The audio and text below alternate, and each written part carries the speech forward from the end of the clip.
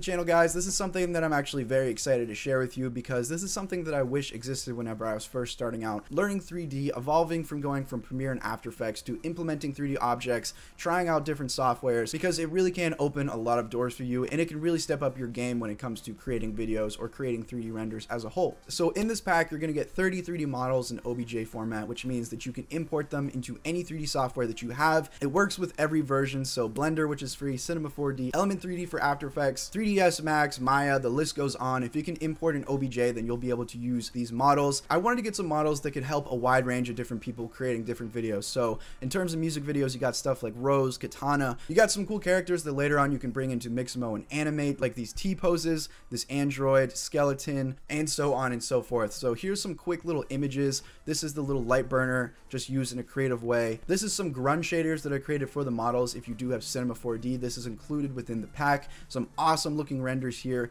using that. And you can just see the great quality of these models, of these characters. I reached out to someone who could actually digitally sculpt this for me. So I didn't pick and choose these from any 3D websites. I wanted good quality models that are designed in the way that I was looking for. Let me show you exactly how we can use this, some cool features, some things that are going to help you along the way. So let's get right into it. So we're going to start out within After Effects actually, because I think this is where the majority of you guys are going to be at. You have Premiere, After Effects, you've been watching my tutorials. I have made some Element 3D tutorials, so a lot of you are probably familiar with this method, and I think that this is probably the easiest workflow for people that are first starting into 3D. So there's a few ways you can actually bring these OBJs into After Effects. There's 3 ways that I know of. Element 3D, you can bring in OBJs, which is what I'm going to show you.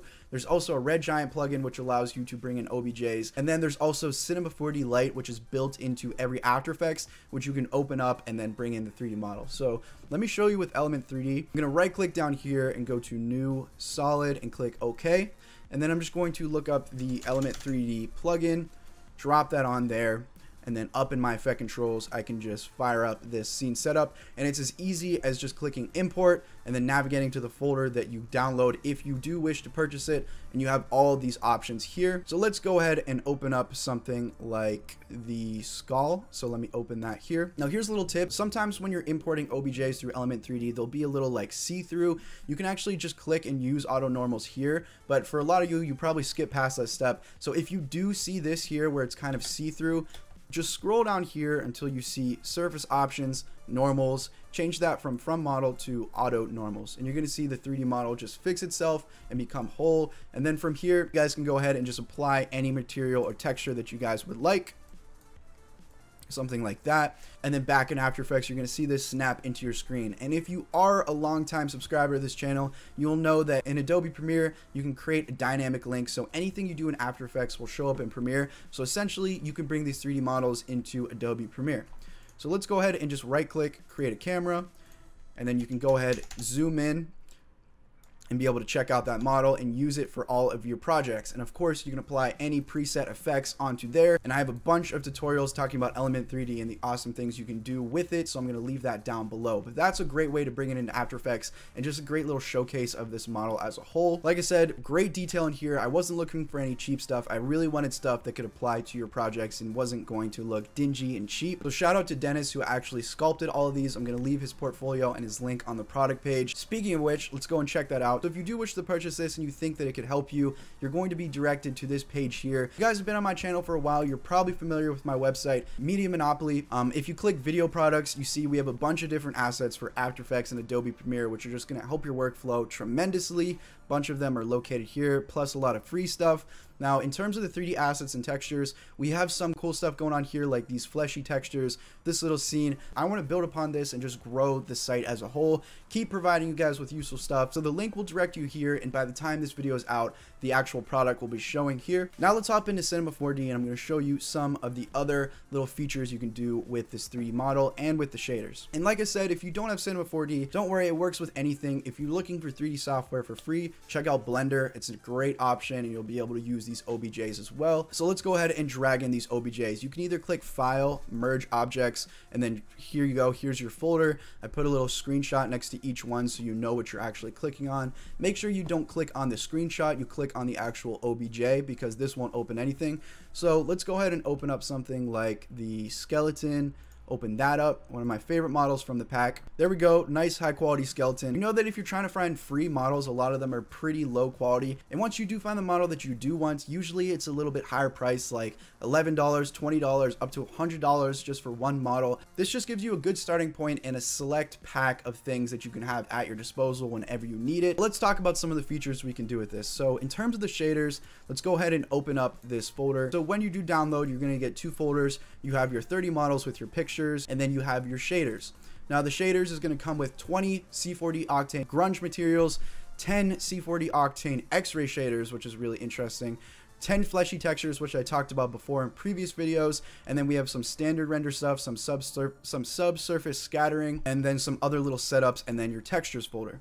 Let's go ahead and open up the grunge shaders. Now to do this, it's actually very, very easy. Or what I like to do is I just go to File, Open, and then I'll just find the actual octane grunge shader project file, open that up, and it's going to open up in its own little project. So if you hold V on your keyboard, you can actually switch between projects like that. So here's with the skeleton, here's the grunge shaders, and it's super easy to bring this into your project. There's two ways. You can either hold shift and just select all these and then copy and paste. So control C and then hold V to go back to your other project, and then control V, bam, there you go, already in your scene. So easy as that. Or what you can do to make it easier working through different projects is you can select any of these textures, and then you can go to create and then save material preset, and then just click OK. I already have it saved, so whenever you want to use that save preset, you just go to create, load material preset, and then user library materials, and then there you go, all your textures right there, easy to use within C4d. So let's just drop an easy little sphere on here, and I'll just bump the segments up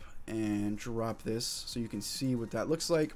So we have an object. Let's go ahead and just drag and drop this onto our actual object, and you'll see that pop up. Since this is a Cinema 4D Octane shader, you need to have Octane render engine to be able to use it, or it's just going to look like this whenever you render at standard. So I made a bunch of videos talking about Octane. It's a great thing to have when first starting out because it allows you to visualize real time what your scene is going to look like. It opens up a lot of different tools, which I think help whenever you are learning. So here's what that looks like. Let's go ahead and just drop a little light on here so we can get a better representation. All right, so looking good. So we have that. Now let's go ahead and apply it to our model. You can use this with any model that you have. Just drag and drop, but there are a few more steps. So drag and drop onto your model. And the first thing you're going to want to do here is just delete this normal base texture tag that's on your mesh. Delete that so that we don't have any conflicting things going on. And now once you've done that, we can select our new texture tag with our grunge shader. And now that my camera's resized, I can show you over in these options. What I like to do to make this fit better, it's always going to change depending on your model, but I'll change the projection to flat, and then I usually make the length 25 on both. So here we go with those settings changed. That's what that looks like, and that looks amazing in my opinion. I really love how it looks on the skeleton, and you can experiment with any model you have to be able to look like this using these grunge shaders. And we have a bunch of different presets for you: blue splatter, red splatter, blue tiger. We have some normal dirt on silver, some dark and light mossy looks, bunch of other crazy ones like unstable, plasma, blotchy, corrosion, drywall. So quickly, if you miss some of that, I'm going to redo it. I'm going to delete that texture tag, and we're going to go ahead and put blue splatter on here, and then I'll select my texture tag. I'll change the projection from UVW mapping to flat. Here's a little bonus tip: if for every reason your material isn't loading up properly, nothing's happening, an easy little way to fix that, just in case you do run into an issue, is just double click on the material, click on gradient in your diffuse channel, and then you'll see this is the texture that's loaded in here, big_16. Just click this little three dots, navigate to your textures folder in your actual shaders main folder, and then just match up the picture. Click open, say yes to copy the project path, and then it'll all load up properly. So in case your textures aren't loaded, that's an easy little fix. Another thing you can do is just open up the node editor and just click get active material, but that's how you really can fix this. And then let's go back in, and then once you've done that, I recommend you reapply the material so that there's no issues going on. And then, like I said, change those settings to be able to get the look, and feel that you like for the actual texture. And there we go. So that actually looks really cool. I love how this one looks as well. Now let me just give you a quick side tip, because I know a lot of you may be thinking, I don't know if my computer can run this. Let me just give you a reference. My computer isn't the best. I have a GTX 1060, and I think i5 or i7, so I don't have the top of line stuff, but I still do have a decent rig and I can run this perfectly fine. But if you do have something that is weaker than that, I'm going to show you a quick little tip that'll help save you a lot of time and energy and just make your workflow a lot more smooth.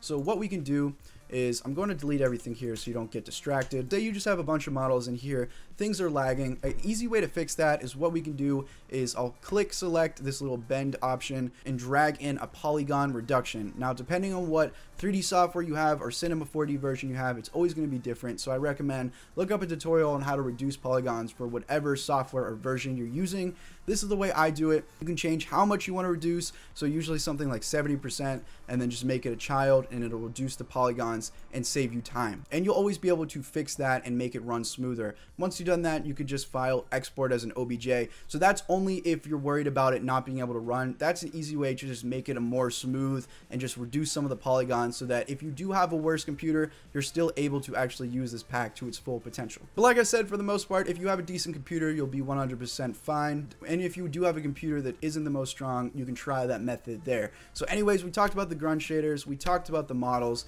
Let's talk about some other cool stuff. So I'm going to show you the X-ray shaders, which is one of my favorite. So to import the shaders, like I said, all you need to do is just open up the actual project file. So file, open, go to shaders, X-ray shaders, and then just open that up. If you guys get confused with this process, you guys can always just click on the README to be able to see these steps, and you guys can always just come back to this tutorial to be able to watch. Link to this tutorial will be in the READMEs.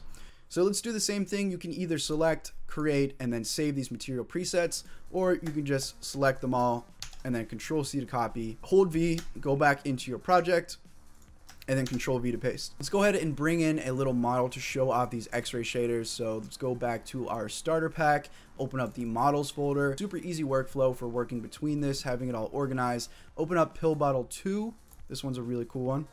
And let's go ahead and just fire up Octane one more time to be able to see in that live viewer window. All right, cool. So just at first glance, you'll see that you can see the pills in here, but the ones that are all the way back there hidden by the bottle, let's go ahead and drop some of our X-ray shaders so that we can see those clearly and in an awesome looking way. Also, I do want to mention that a lot of these models are broken up using the polygon selection tool. So you see I select this, selects the bottle, I select here, it selects the cap. That makes it easier to be able to texture this however you want without having to do a lot of complex stuff like unwrapping UVs. I'll just make a little red material, drop it on the pills, and now let's go ahead and use these X-ray shaders. So I'll drop this red X-ray on the bottle, and there's one more step to be able to get it to look the way it should. Come up here and just delete these default texture tags here. Bam, and there you go, completely see-through, just like that. And then you can go ahead and texture it however you would like. Just remember, always delete that normal texture tag to be able to see. And then just to set up a little scene here, I'm just going to bring in a texture environment, make it black, and then I'm going to bring in some lights, and lights will really help make this effect pop a huge amount. If you guys want, I also am planning to make a tutorial showing how to bring this effect into a music video, maybe in real life footage, and how to kind of make it coincide, which I think would be an awesome tutorial. So let me know in the comments below if you do want to see that. That would be a great application for these preset shaders, showing you how to really mix it with real life footage or whatever you're working on. There are fireflies in the render viewer here. I recommend when you are ready to render, just change your settings to bump up the samples, or just look up a video talking about best render settings. Let me show you another little example here, this time with a structure. So we're going to bring in the gear structure. Now at first glance, you just see the side of the wall here, but if you actually hold Alt and rotate over, you'll see that there's some cool little stuff going on here, some cool gears. So let's go back, and we're going to use our X-ray shader to see if we can see through the geometry. So let's drop green on here, and remember, always delete that default texture tag, and bam, there you go. Easy as that. You can do this with any model out there. It's a really awesome preset shader to have, and you get some really cool looks. We even have some black and gray ones with different depths, settings, which is great. And then other than that, guys, that really breaks down the most of it. Let's just go back to the shader folders. There's a lot of bonus. I included the fleshy textures that I made a video on before, so you can get some really interesting looks using that, as well as we have some cool stuff like some subsurface scattering shaders. This little setup here where you can see rain on glass, which I really like. You can definitely work this into a lot of projects you guys may be working on. That is about it, guys. So like I said, if you did enjoy what you saw and you want to pick it up, link down in the description. It'll bring you to the product page here. If you guys do choose to support, I greatly appreciate you, because this is my full-time job. Creating these asset packs and just creating tutorials for you is what I love to do. It's what I do for a living, and I'm going to continue to do that, building up these different libraries to be able to help people who may be learning and coming up themselves. So I just want to say thank you guys for watching. If you do choose to buy it, or if you don't, I hope you did enjoy. I hope this does help you in some way. Leave suggestions below for things that you'd like me to make in the future, and I definitely can get on that. Other than that, we're back to our normal schedule of content that's going to be helping you. So we got some Premiere stuff, After Effects stuff, some other cool things coming. Anyways, guys, thank you so much for watching and supporting, and I'll see you guys in the next one.